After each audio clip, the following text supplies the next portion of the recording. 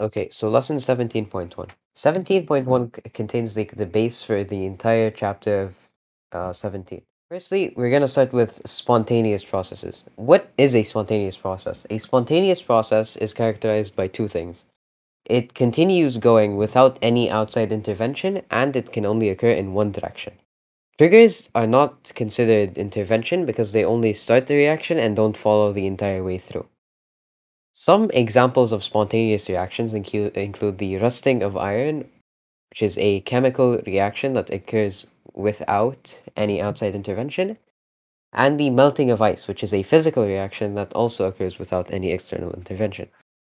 For non-spontaneous processes, it can be anything that requires an addition of energy throughout the entire process, such as the electrolysis of water, which requires constant electric energy to occur, and the process of photosynthesis, which requires constant solar energy to occur.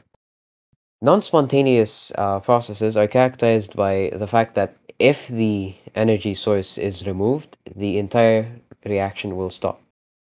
Take, for example, an ideal gas stuck in one part of this contraption. When the valve is opened, the gas particles will spread out into the other container, and the reaction will not be reversed in any way. This process is considered spontaneous. Note that the opening of the valve is considered a trigger and not constant intervention. Another huge part of this chapter is thermodynamics. We're going to be hearing a lot about it, so what is it? Thermodynamics is the study of all energy in matter. It allows us to predict whether a process will occur, but keep in mind that thermodynamics is only interested in the start of the reaction and the end components. The three main terms you're going to be hearing throughout this chapter are enthalpy, which is the energy exchange denoted by the symbol delta H; entropy, which is defined as the amount of randomness denoted by the symbol S; and spontaneity, which we have already taken above. Enthalpy, or also which is also characterized as heat change, is the amount of heat absorbed or given off by a system. The common terms you're going to be hearing regarding entropy and enthalpy are of the universe, of surrounding, and of system. A system is the contained reaction with nothing else. Surrounding would be anything outside of the reaction, and universe would be both reaction and surrounding. Note that system and reaction are the same thing, just said in different ways. The first law of thermodynamics, also known as the law of conservation of energy, states that energy cannot be created or destroyed. This law comes with its own set of formulas, which all revolve around delta H. So delta H, the first one being delta H of the universe, is always going to be equal to delta H of the system and delta H of the surrounding. Delta H of the universe is always equal to 0 because energy is constant throughout the universe. And uh, resulting the resulting equation from combining these two would be that delta H of the system is equal to delta H of the surrounding. Another law would be that delta H of the system is equal to the sum of the H values of the products minus the sum of the H value of the reactants multiplied by the number of moles. We are going to be going more in depth into this in the second lesson of this chapter. Okay, so endothermic and exothermic are also terms you're going to be hearing a lot throughout this chapter. An endothermic reaction is a reaction that absorbs heat. Therefore, its delta H is always going to be greater than 0 or positive. Exothermic reactions release heat into the environment, so their delta H is going to be less than 0 or negative. Note that delta H does not quite determine whether a reaction is spontaneous or not, but as we will see here, that exothermic reactions are actually more likely, but not guaranteed, to be spontaneous. It is also possible for an endothermic reaction to be spontaneous but it is not quite guaranteed, and it's less likely. So the second part of this lesson would be entropy. Entropy is characterized as, or defined as, the measure of molecular randomness or disorder. What does that mean exactly? So the number of arrangements that could possibly exist, that defines entropy. So microscopic states, also known as microstates, are all the possible ways for something to exist. Take, for example, this contraption.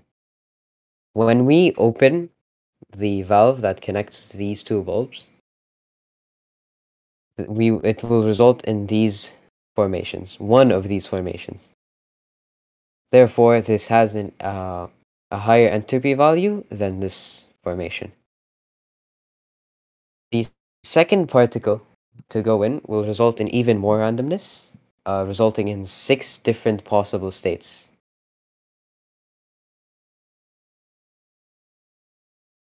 So, what can cause entropy to increase? There are many factors that can cause entropy to increase. Things we are going to cover in these lessons are the state of matter, where gas has more entropy than liquid, liquid has more entropy than solids. Okay, so also the greater number of moles of gas in the products results in higher entropy. An increase in temperature, pressure, or a decrease in volume for gases also results in an increase of entropy. Solids are naturally more arranged than gases, therefore resulting in them having less entropy than higher states of matter. Okay, so in this problem, they ask you to find the delta H of the following reaction, and then tell whether it is exo or endothermic. Usually in the test, they will give you the reaction followed by the delta H values of each component of said reaction. Note that the delta H value of pure elements, such as oxygen and carbon in this example, will always be equal to 0. So for this type of question, we have to use the formula of delta H of the system is equal to the sum of the H value of the products multiplied by the number of moles minus the sum of the H value of the reactants multiplied by the number of moles. So considering we have one compound reactant and one compound product, all we have to do is find the H value of H2, which is mentioned here as negative 241.82. Multiply that by the number of moles, which is 2 in this case, and subtract the H value of CH4, which is mentioned here as minus 74.81.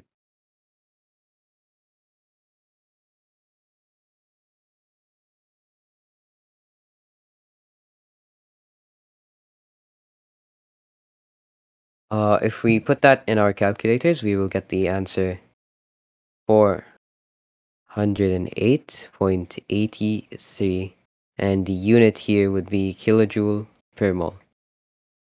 So kilojoule per mole.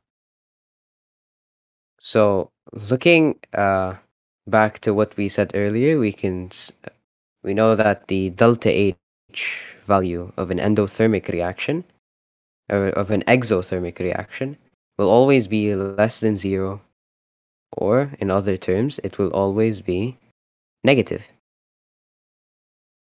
So if we take a look over here, so here we can tell that this reaction has a delta H value of negative 408.83 kilojoules per mole, and the reaction is exothermic. Okay, so in this question, it asks which of the following has greater entropy, solid CO2 or liquid CO2? Uh, earlier that solids have less entropy than liquid, so we can instantly say that this one is less. The other part B says N2 gas at 1 atm or N2 gas at 0.01 atm. Since both of these are gases, we know that an increase in pressure decreases entropy. So gas at 1 atm has less entropy than gas at 0.01 atm.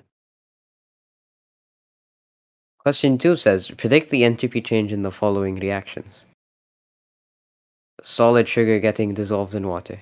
So dissolving increases the possible arrangements for the sugar molecules, meaning that the delta S in this case will be greater than 0. Part B asks, water vapor condenses on a cold glass of water. Since it is going from gas, which is water vapor, it condenses to a liquid.